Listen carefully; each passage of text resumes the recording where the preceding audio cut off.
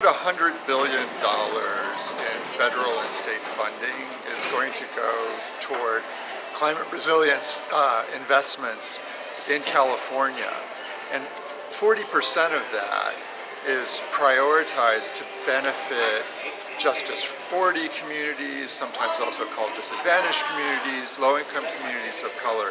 And ethnic media can help by informing their communities about these investments, engaging them in the advocacy and planning to make sure that those investments benefit their communities and that their communities are left stronger and more capable with more capacity to define their own futures as these investments continue to be made over the next years and decades. And just briefly, what do these types of investments look like?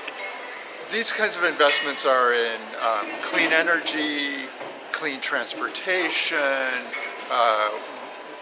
water, stormwater management projects, parks and greenways, all kinds of investments that help improve the climate resilience of communities, but are also incredible economic development opportunities for communities that the ethnic media can help ensure that communities and community leaders are really fully engaged in realizing these benefits.